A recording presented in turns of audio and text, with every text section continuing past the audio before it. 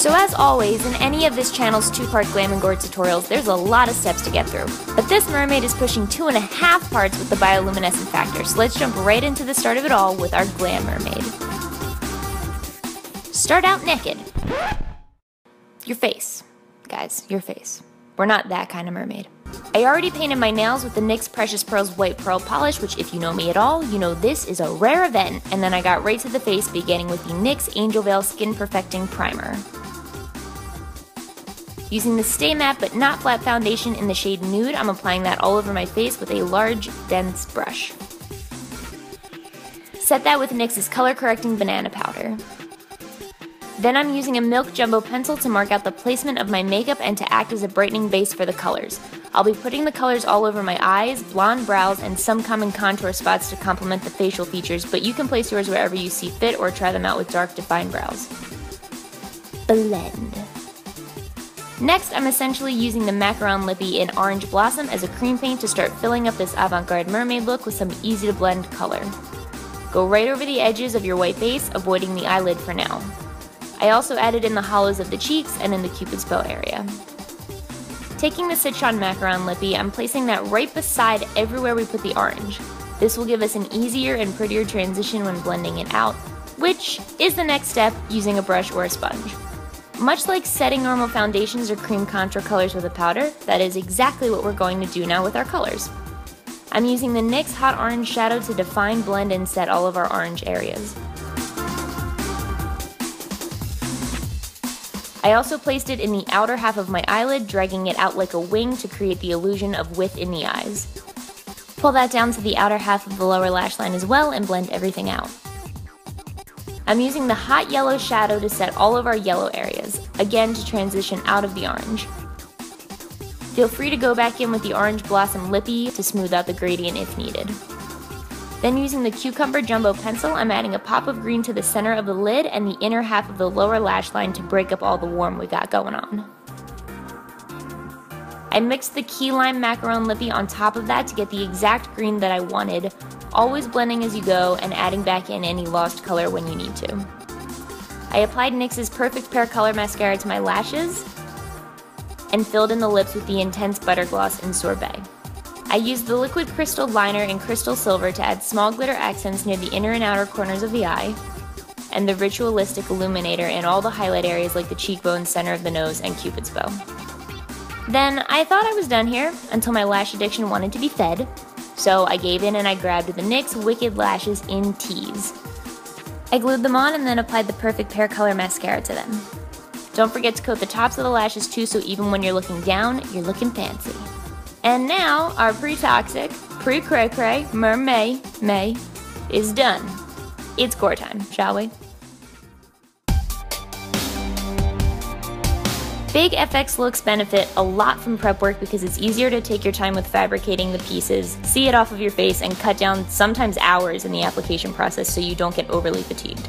This time our prep work requires the use of FX gelatin. A full tutorial on how to make this super awesome, inexpensive, easy to find mix of stuff can be found in my How to Make a Fake Heart video, but here's a crash course. Mix a ratio of 1 to 1 to 1.5 parts of gelatin, glycerin, and water respectively, and mix it into a microwavable container. You can pre-color yours by mixing small amounts of cream, makeup products, water-based products, or even crushed eyeshadows into your concoction. Then you want to heat that all up for 15 seconds at a time, mixing in between until it's fully melted like so. But watch yourself, this will be extremely hot. Then I'm using these syringes to suck up a bunch of hot gelatin and squirt small drops of it back onto a flat surface. It's kind of like being a pastry chef. Kind of. Throw out any drops that end up being conjoined twins or deformed mutants. Do that until you have approximately 1 million circles of cooled gelatin. Seriously though, you'll need a lot more of these than you think you do. I made some with clear gelatin and some with green. I also made significantly bigger drops for what will later be the neck piece. Speaking of the neck piece, here's how you make it. Start by laying down a thin layer of hot gelatin on your work surface. This will basically act as our base and our glue at the same time. While it's still hot, start laying down a row of your cool gelatin circles that is as wide as you need to wrap around the front of your neck. Lay more hot gelatin down as you go and start staggering more circles offset in a second row halfway on top of the first row. and so on for several rows until it's as tall as you need to cover the front of your neck. I mixed some clear circles in at the top to give it a subtle gradient. After a few minutes, the base layer of gelatin should be cooled and you can peel it right off of your workspace. I used a NYX Black Bean Jumbo Pencil on a tiny brush to pre-paint the underside of each scale, helping them stand out from one another, give them more depth, and look a little more Biohazard Decay-esque. Repeat all of this to make the headpiece, cheek pieces, or whatever else you want to cover in scales. The only difference between here and the neck is that I'm sticking a little bit of FX adhesive down where I know the scales are going to overlap for a little extra hold, since these are smaller and harder to keep together than the big pieces. Here I'm working on a life cast of my face, but you can certainly do this on a flat surface just like we did for the neck. If you happen to have one, it's helpful so you can see it all spatially together, but it's definitely not necessary. I pre-painted all of that the same as the neck using the Black Bean Jumbo Pencil, and then I also made these two little extra pieces that I figured I'd want to use somewhere once I started to piece it all together on my face. Could be for scaly sideburns, could be for a scaly beard, could be for a scaly mustache. The world is your oyster. Last for the prep work, an easy way to make the chest gills is to pour a small amount of hot gelatin onto anything with a bit of a rim, in this case, this plate. Move it back and forth slowly so that it covers a wider area and will leave you with slightly tapered edges, and then hold it at an angle until it dries. Sounds weird, but when they're cooled, they peel off like this and you can layer them next to each other to form the perfect set of gills. On to the application. These are my natural soulless ginger eyes you're seeing for the first time here. Sweet, it fits! I used the NYX Cottage Cheese Jumbo Pencil to mark around the entire edge of the head prosthetic. Do this for the cheek pieces, neck piece, and your scaly sideburn pieces. Marking this out is especially important for the bioluminescent part. Kinda looks like New Jersey. Using the hot black shadow, I'm filling in all the areas of skin and some hair even that is behind my outlines. This will mostly be under the wig, but this step helps to bring the whole look together. I'm doing this before I put the scale pieces on because it will be much harder to get to the exact edge after it's been applied. Then I need to bring it down a notch. 2 notches. So that I can show you how my hair is quite literally full of secrets for this one. So the trick to Bioluminescent Mermaid?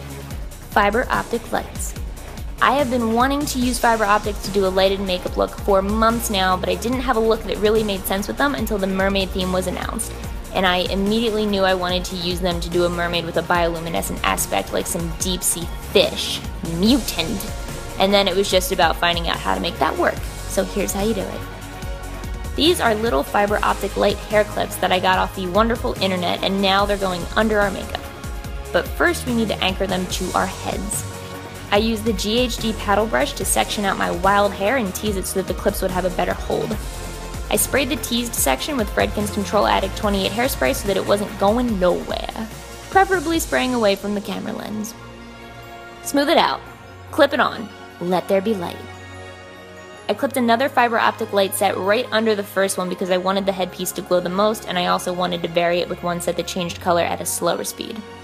Then you're pretty much going to pretend you're cutting yourself bangs, until all the fiber optics sit within your outline. Make sure you cut them while the lights are off, and even though these are very low wattage lights, always use precaution and your own discretion when doing something like this because it is still electricity. If you feel any heat, if anything at all seems wrong, at any point, turn them off and take them off. That concludes this safety PSA. To stick these down, I use the same FX adhesive that we use on our scaly pieces. Lay it down all inside of the outline and wait for most of it to turn clear so that you know it's tacky and ready. Then simply push down the fiber optics, spacing them apart from each other as you work. Before I move on, I'm taking NYX's Dank eyeshadow to blend out the area alongside the inner edge of the outline, again, just to make sure that we can get it right up to the scale pieces. Then it's time to glue the headpiece on. Applying FX adhesive to the back of the piece, wait for it to turn mostly clear, place it on, and gently press down all over to make sure it's making contact with your skin, not just the fiber optics. Oh yeah! Repeat the fiber optic and glue process for each scale piece. Tease the hair, place the clip, cut to fit, glue them down, glue the scale piece, place it on. The neck is a little tricky, but the best place to put those clips is on the bottommost corners of your hair. Make sure you have some room to move your neck with the fiber optics glued down. And if you have a little slack, don't worry, it's going to be covered by the hair anyway. If you've managed to do all this, applying the gills is really simple. Just mark where you want them, apply glue to the back of the prosthetic, just like you did for the scale pieces, and stick it on when it's tacky. Place the second one slightly over top of the edge of the first one, and voila! You can now breathe underwater.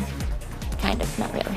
To incorporate all of these prosthetics into our face and the biohazard toxic theme, I'm using Dank again to blend slightly onto the edge of the scales and in towards the center of the face. Anything I do from here on out, as far as adding color goes, I will be doing to my neck and chest area as well. Transition out that green with NYX's Psychedelic Shadow. I'm doing it more haphazardly for this than the Glam Mermaid because we don't really want Toxic Mermaid looking too finessed.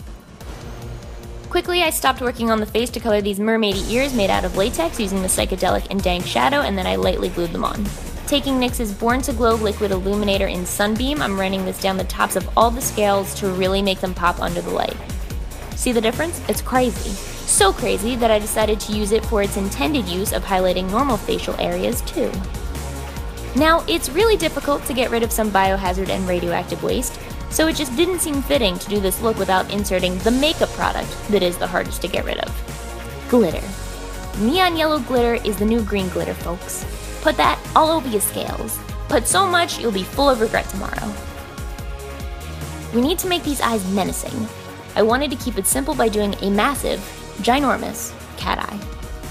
I used NYX's Epic Black Mousse Liner on a tiny brush to wing it way over to the scales and way down at the center of the eye. I drug the inner corner over slightly to the lower lash line for now. I was having a hard time seeing at this point with my soulless ginger eyes, and I smudged the liner a bit, but life hack! You can use NYX's lip primer like a magic eraser by running it along the smudge. It works a lot like the Wonder Pencil, except it doesn't deposit a nude color on the off chance that your skin is currently green. Not the product's intention, but I'm pretty convinced all makeup has multiple uses. I used the Black Sesame Macaron Lippy as a base for my toxic mouth and then messily dabbed hot black shadow all over, eventually just swiping it all over the place because girl, we're sick. Sick can't have perfectly lined lips. While I was at it, I used the black shadow to cover up some of the fiber optic lines and prosthetic edges that were still light by the hairline. Then my eyes just felt too normal for a toxic mutant mermaid, so I decided to channel the biohazard symbol by doing these creepy squiggles under my lower lash line. I did something similar coming off of the mouth, still using the Epic Black Mousse Liner. To brighten the outer corners of the eyes, I used the Cottage Cheese Jumbo Pencil again to run along the lower lash line, blending it out with a Q-tip. Then I'm taking the NYX, oh god, I don't know how to say this. I took Spanish in high school, not French. La Amoureuse mascara. I'm coating the lashes to make them nice and black for our false lashes. These are called Malevolent. How appropriate. I still wanted there to be more grit and dirt, so I went in with hot black shadow on an angled brush and lined all the edges of the scales, dragging the color in randomly to give the effect that it's kind of spreading out from behind the scales. Hide all your secrets in a neon wig, or sea weave, as my friend Jay Kissa likes to call it. I'm adding green goo to the mouth, which is just the green version of a simple homemade blood recipe. And then lastly, popping in my fishy dentures to add green goo to those as well. And that's it. So the next time you kick a barrel of biohazard waste into the ocean, think twice. You might be turning Mermaid Mykie into Mutant Mermaid Mykie, and I will crawl out of the sea and haunt you like the giant nightlight that I am. This is my entry for the third round of the NYX Face Awards, and this round is the most important when it comes to you guys voting because it's the last round that is chosen solely by audience vote. The current top 12 will be cut in half, where only the top 6 with the most votes will get to compete live in Los Angeles at the big finale. I would be beyond ecstatic to be part of the top 6, so if you think I've earned it, please take a minute each day to vote for me, glam&gore, at nyxfaceawards.com. 3 times a day, per person, per email, starting right now and every single day until July 31st. I'm so happy that I got to do glam for the first challenge of Timeless Beauty, gore for the second challenge of Paranormal Activity, and now, the heart of it, a 2-part glam and gore look for the challenge of the mermaid theme. I hope if you're a new zombie, you've gotten to see what this channel is all about through each different round. But regardless, thank you guys so much for your insane amounts of love and support and zombie pride. Peace out, trout.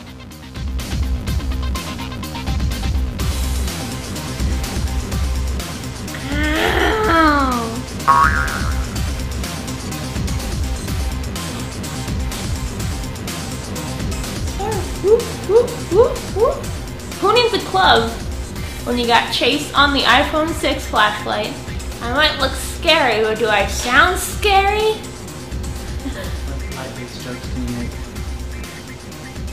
I know that I'm pale, but I'm not usually this light. That's pretty good for me. Maybe I have a future in stand-up comedy.